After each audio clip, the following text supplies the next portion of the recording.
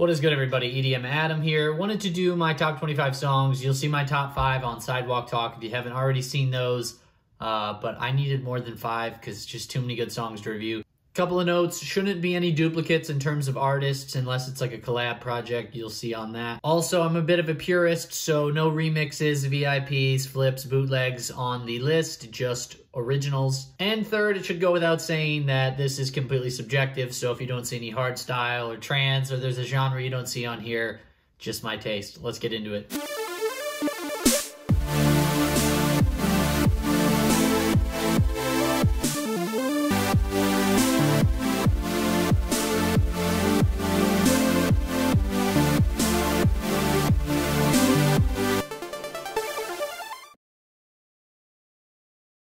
Number 25, Don Diablo's Eyes Closed with unmarked vocals. Right away, what I like about this, he's got like that choral, like chorus effect on the vocals. So you've got like these harmonies stacked. Nice effect there.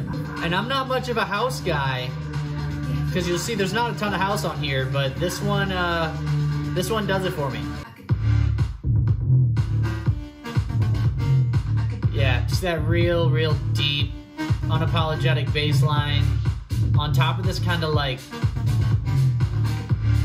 buzzing, almost like white noise sounding like lead. All right, if I get one guilty pleasure, it's gonna be at number 24 with Omid Ozkan, if that's how we pronounce it, Frog Monster, and then Kara on the vocals. Mainstream, feel good, happy-go-lucky. 1, 2, 3, let's go. How do you not love it? It's just, and it's so damn catchy. Like, I can listen to about 20 of these and pass on 19 of them, but this is the one. And like, summer's my favorite season, so you got me. Would be remiss if Audion wasn't on this list. Just one of the best songwriters in electronic music, hands down. I just love how warm and kind of like distant the intro feels. Paints a nice atmosphere. You'll probably hear me use that word quite a bit because that's just what I love about a lot of electronic music.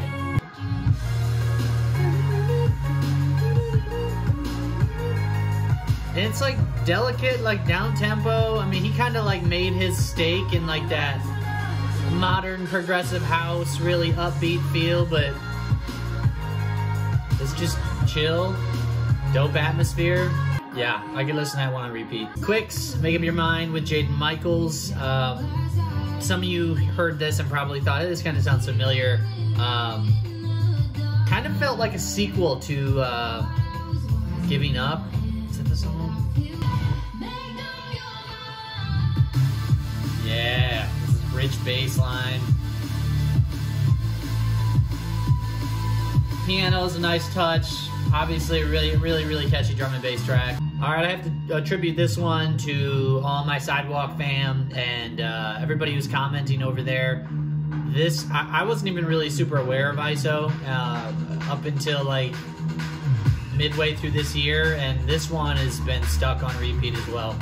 I think specifically what I like about this, it's just so like cut and dry, straight to the point, very digestible trap music, but it's also so damn like clean, staccato.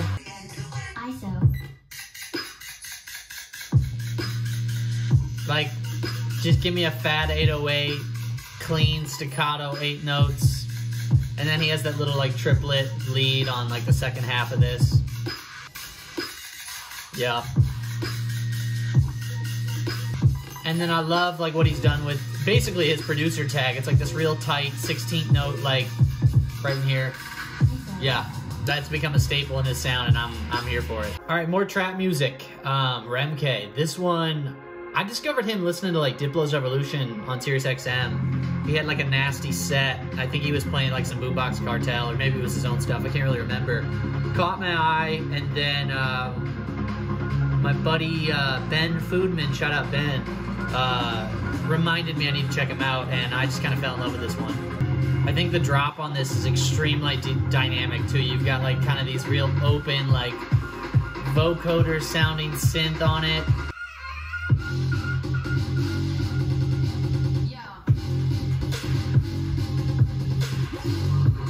right here. Like that's got such this like futuristic sound, and then it's kind of back to like more of an old school trap feel. And then the ability to take it from like a trap style drop to like 4 on the floor. And then we just get dirty with the 16s.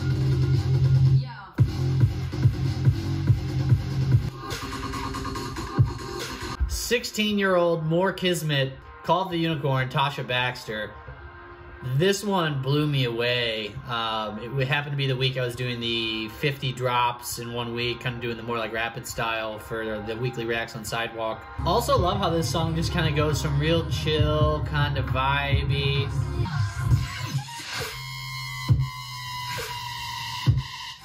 Yeah, immediately when I heard that, I was like, no way, you gotta be kidding me.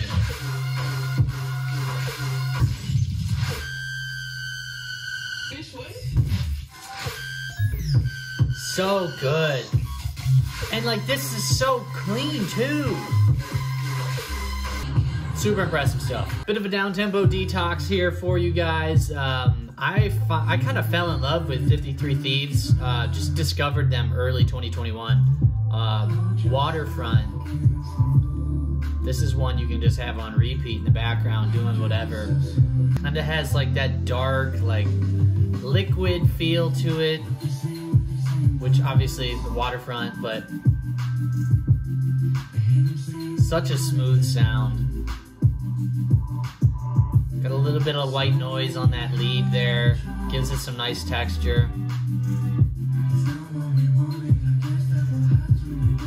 Kind of reminds me of like what I love and like fell in love with about electronic music. You know, those oscillating synths that Flume brought us back in the day. Highly recommend it. If you're a bass head or, you know, don't really listen to a lot of down-tempo stuff, check out 53 Thieves. All right, we're starting to get into the melodic bass here now. What are we at? Number 17, Remedy, William Black, and Annie Schindel. Really love her voice, though. I see a lot more collabs in her future.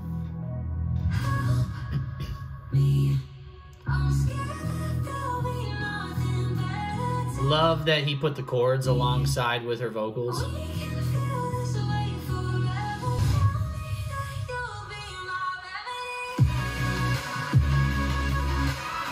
Just everything you want from this, you know, this type of song.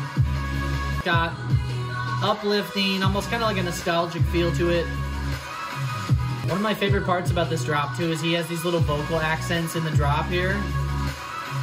Right? Such a nice touch. This one had to be probably one of the more surprising tracks for me. I know Kaiwachi's really known for like that really just in-your-face violent bass music. So when I saw a collab with Run, I was like, well, she's known for the soft melodic collabs typically, so this is gonna be different, and it really, really surprised me. Really cool with the dissonant, kind of like off-pitch tone. Didn't really expect him to like bring the heaviness alongside her vocals, but it worked. But in all honesty, the whole reason this is number 16 on the list is the second half of the song.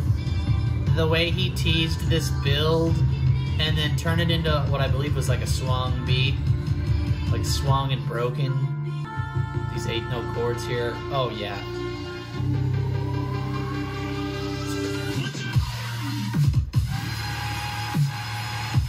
Just what? It's out of left field. And this is what sold it right here. I'm a sucker for this shit.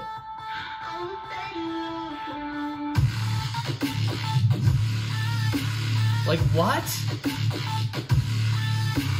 Yeah, like her vocal manipulations like swung over this heavy unapologetic. Oh, you gotta be kidding me. So creative. One of the more impressive bass tracks of the year. A song I love so much, I bought the damn hoodie. Oh, let's see the back. Let's see the back. Can we see it? Can we see it? Anyways, Oceans and Galaxies, Halion, probably my favorite vocalist in the scene. does everything from trance to bass music to melodic bass. So, and shout out to Jaws for playing this in his live sets despite it not being the heaviest of tracks. I really respect that, like when an artist plays like songs he knows most fans are gonna want to hear, but like might not be an absolute crowd pleaser at the same time. Just love this sound. Such a warm, kind of like open feel to it. Because like it's no secret Jaws can bring the heat, and it felt like this was a perfect balance of just enough bass, but like not so much as to overwhelm her vocals. I love the hi-hat in here too. Somebody mentioned it kind of sounded out of place. I think I like it. Coming in number 14, Millennium, Emma Grace. If you saw my Millennium album reaction on Sidewalk, I think a big reason why this is a favorite for me is because if you listen to that album in order, it's just a constant build, and for like a classic Millennium fan, you're kind of wanting a little bit more of the old sound but trying to embrace the new, and this just really gives you that hit of why you're an Millennium fan. On top of just the raw emotion it demands, you know, if you know the backstory of this song, which I'm sure a good amount of you have seen, really powerful. I mean, I had goosebumps first time I listened. And it's such a slow build too, like you're waiting the whole song for one singular drop as opposed to multiple. The classic Millennium riser.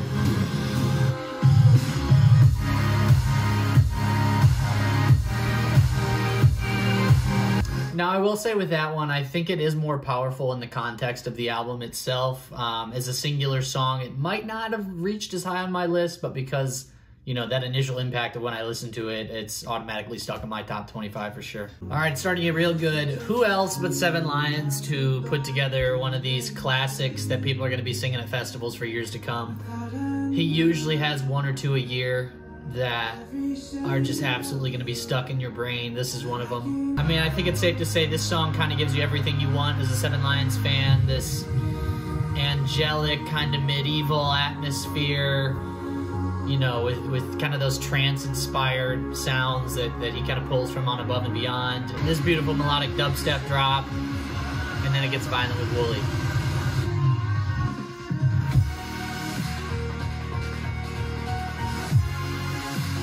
Too good.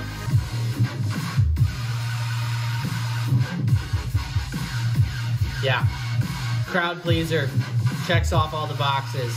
Honestly, this one would have fell further down on the list, but I really do like what he did with the third drop. He's got these staccato groups of 16 notes here.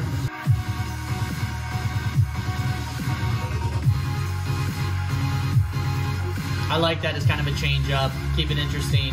Pixel Terror, one of the artists of the year for me. They put out so much heat in 2021. You know, there was like 5 separate Pixel Terror songs I could have placed in this spot, but I just love how this one releases into this pre-drop.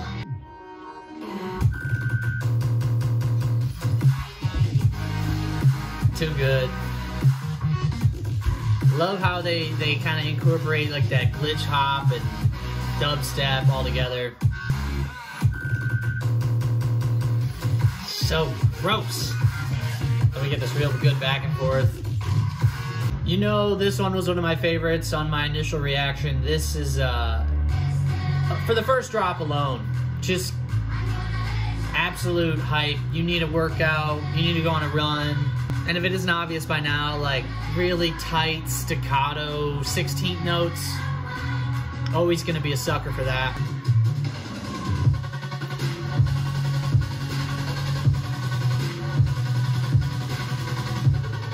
Just love how it's like perpetually ascending right here in the second half.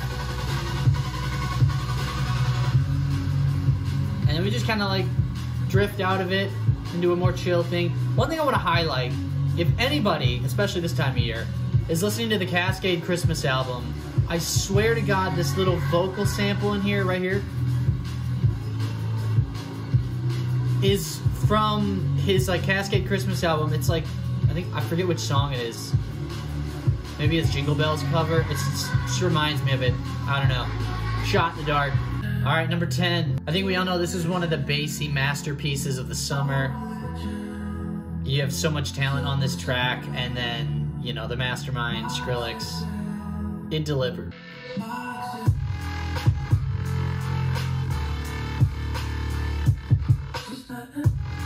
And it's just got like this like subtle, dark, kind of angry vibe to it, but still stays down tempo. Love what they do with the percussion too. A lot of like skipped beat, kind of a little bit off time on the back of the beat sometimes, if you will. And then they just go in on the second half here.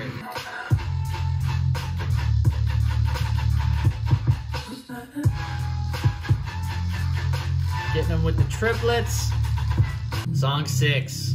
Wanted to make it number 6. Couldn't put it that high up. We got 9. Flip it around. Yeah, Death Pact is one of the more underappreciated artists out there. 2 massive hits with Rez now. Not sure why he doesn't have more of a following. He sold his soul for this. What did you have to give?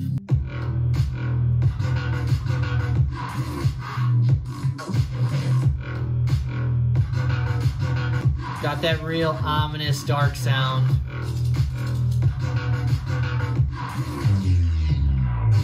Nuts. Sound selection, sound design, top notch. And then this drum fill here to end this. Oh! That's why this is top 10. And then he ends this with just this ridiculous, what started out believably as, you know, a drummer playing some ridiculous pattern, and then it just gets into like some crazy programmed MIDI. Makes me want to get on a set and try and replicate it. And then it gets really impossible here. Damn! So good. A song that holds a special spot in my heart. My first song of the week when Made the Move Over to Sidewalk Talk. Still an absolute classic. I cannot believe Crystal Skies pulled this off with this like 4 on the floor kind of like melodic progressive house, if that's what we want to call it. And then Echo on the vocals.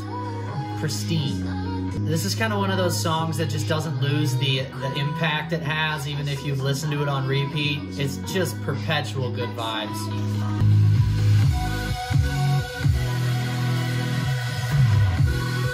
Just such an open, big reverb lead. Massive. It's one of those songs that has commercial appeal, but the production quality is so good that like everybody should like it. Oh, I just want to be in the sun, next to thousands of people under the lasers and the lights. This was hard not to have in my top 5. I'm not even a huge Midas fan, but this is an absolute masterpiece. Featuring Sounder.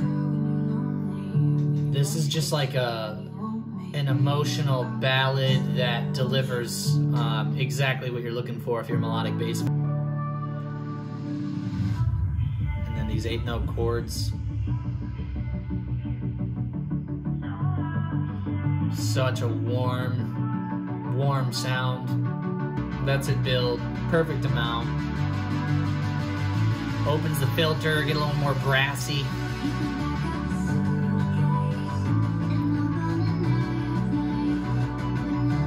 Marching snare in the background's a nice touch. Yeah, no, this song just has all the details. Just a brilliant melody. Drums punch through, perfect amount. Favorite part.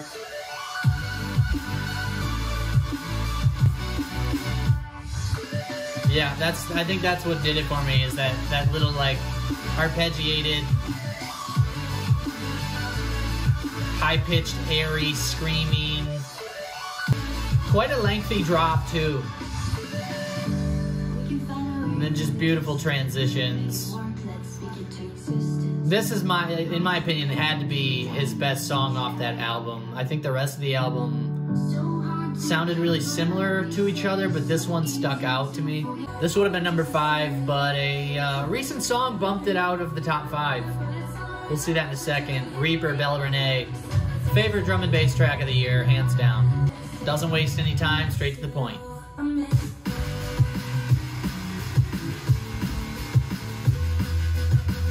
we got this quarter note triplet coming up, real heavy and saturated.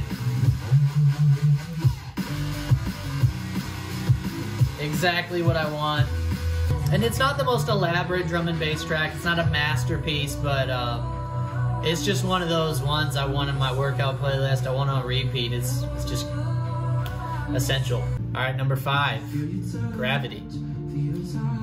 Slander Subtronics, JT Roach, one of the cooler collabs of the year. This one's just a masterpiece, split down the middle between both styles perfectly. You go from the cinematic ballad to this just over the top, full to the max. And then this sound right here, sounds like a demon getting stuck in saran wrap. Love these 8 notes bouncing around in the background, and then we get this like 16 note run here. Oh! But let's be honest, the real reason this is number 5 is that third and final drop. Come and get it. Just want to break your neck to it. Alright, the song that snuck its way into the top 5, if you saw my Sidewalk top 5, is a little slightly different because Temonite with Sail Away, I had to get it at number 4. I love how he gets this like melodic theme present throughout the song and then just smacks you around with all this creative dubstep. Just so good. These chords here.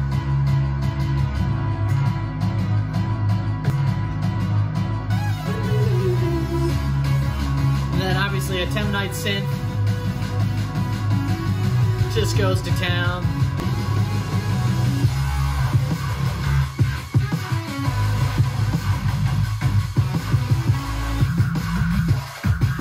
Just love this theme in here.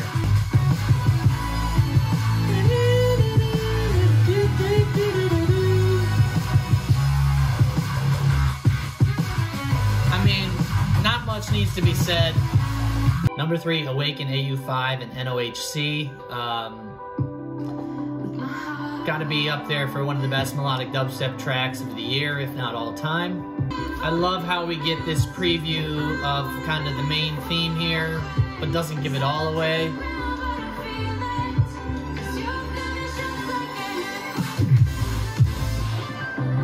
Fades back out. Just absolutely beautiful. The right amount of a tease to keep you listening for a little longer. And then just this release here with the guitar.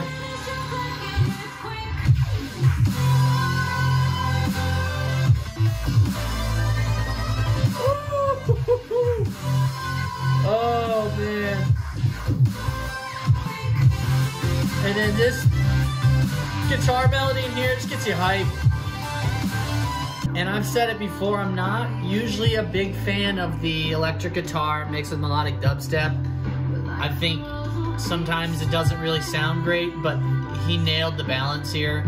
And obviously this song is 6 minutes long, extremely dynamic, just kind of a great example of like what melodic dubstep should be. I feel like we get a lot of drops and stuff that aren't super creative, just kind of stick to one idea, subtle variation or fake out and drop two, but not much, never with AU5. It's always creative.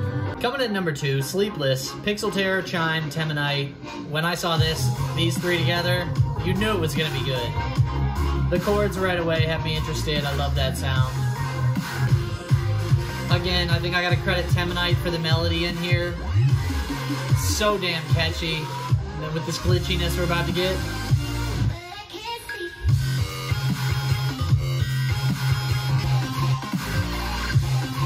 The headbanging section. And then I love how this kind of gets brought home to the original melody and then just kind of leave it at that.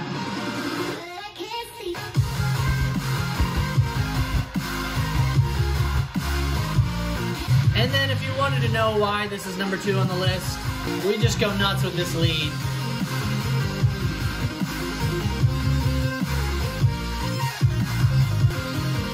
Oh, it's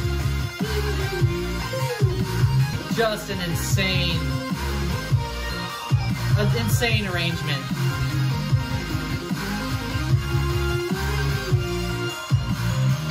Beautiful with the bells to end it. I mean, it has the musicality, it has the glitchiness, it has the bass. Yeah, it's got it all. Number 1, Last Heroes, Mark Claver. Always like this. This one's gonna be a favorite for a long time to come. Also loved this whole Threads EP. Added every single song off of it. The atmosphere this song sets is second to none.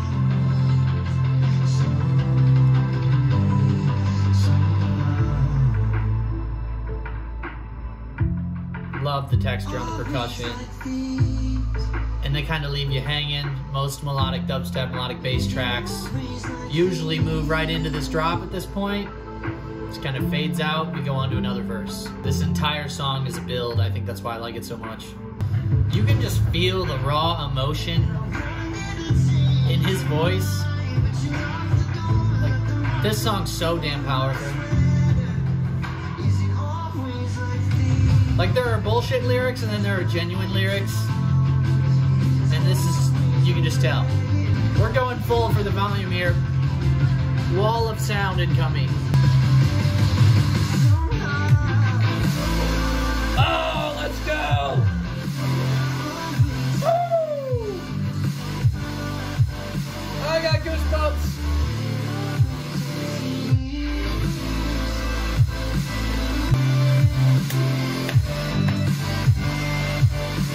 Murdered it with the electric guitar.